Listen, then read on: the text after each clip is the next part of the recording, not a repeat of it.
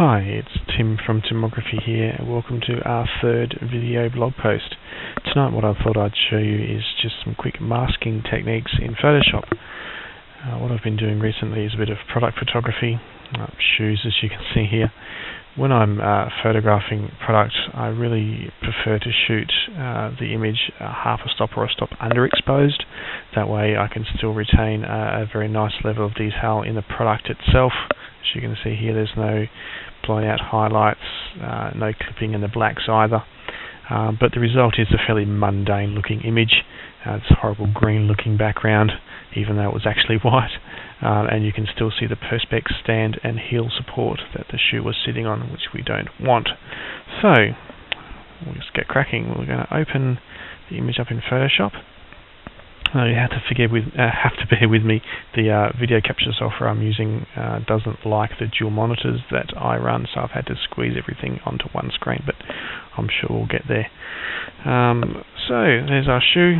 So the first thing I'm going to do is select the quick selection wand over here and just click in the background. And what that will do is select similar shaded pixels throughout the image, which it's done. If I push Q on the keyboard, enter the quick mask mode, visually you can see that the shoe's more or less selected, but we have also brought some of the perspex stand into, and some other detail here, into the mask, which I don't want. But not to worry, push Q again to get rid of that quick mask mode. What I'm going to do is just zoom in a little bit here, and if I hold down the Shift key, what I can do is actually just click on those areas that I want excluded from the mask, and as you can see they pretty much disappear, which is nice and easy. Another way to do it is to enter back into the quick mask mode by pushing Q. There's a little tiny spot up here which I saw. So with the quick mask selected, what you can actually do is just select the eraser tool and just erase those images, or those parts of the selection from your photograph. So just once again getting rid of this, erasing them out.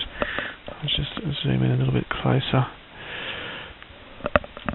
and just on the tablet here, just erase those areas nice and quickly. Nearly done. The good thing about this area too is, I've actually gone outside the area, as you can see. Not to worry, we can switch from the eraser tool to the brush tool, and what I can actually do is now paint those areas back in to the mask, which is a handy feature to have if you, like I did, get a bit overzealous with your eraser. Okay, so there we go. We've pretty much gotten rid of those erroneous areas from the selection.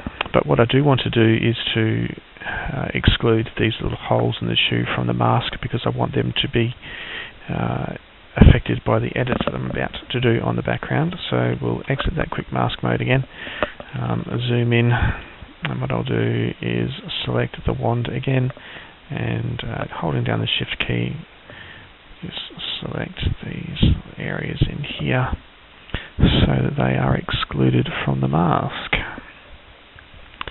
Nearly done.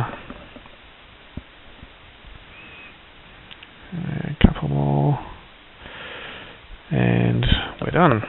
Okay, zoom back out. So, enter the quick mask mode again. We now have only the shoe affected by the mask, which is perfect. So we're going to turn it off, and now I'm going to hold down Control L to bring up the levels dialog and basically bring this white point slider all the way down the end. Basically that removes any image detail from the background, which is what I want, so it just renders it white, which is what the client has requested in this instance. So that's easily done that. There's a couple of little bits here that we've missed, but we'll clean them up very shortly. What I want to do now though, whilst the mask is still active, is to invert the selection so that now I can edit the shoe without affecting the background.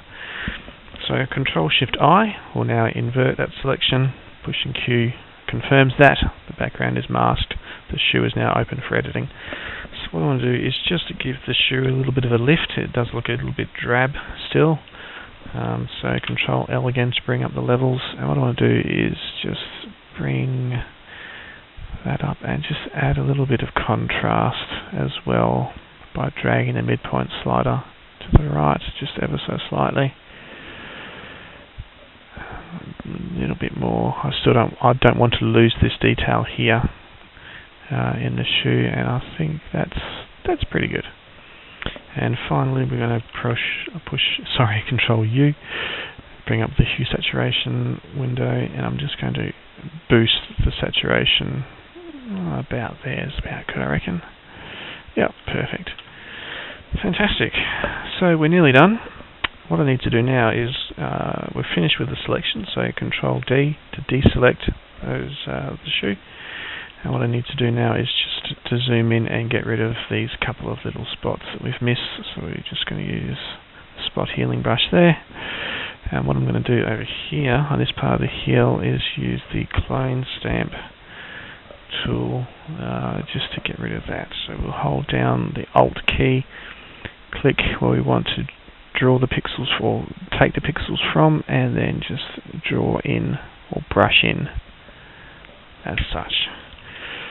Nearly done. Final thing to do is just to crop the image down. The clients wanted a square crop for all their images, so that's what we've done. And there we go, job finished. So as you can see, in a few minutes we've taken a rather drab, horrible looking image that I really wouldn't want anyone to see and turned it into something that's quite respectable to go onto the client's website. Thanks for watching. Don't forget to visit my blog at timography-blog.blogspot.com. The link is from our website at timography.net. Click on the blog link down here. If there's anything you want to be instructed on, or any ideas that you might have for future videos, please send me an email, get in touch with me, and we'll be only too happy to do that for you. Until then, take care, and we'll see you next time.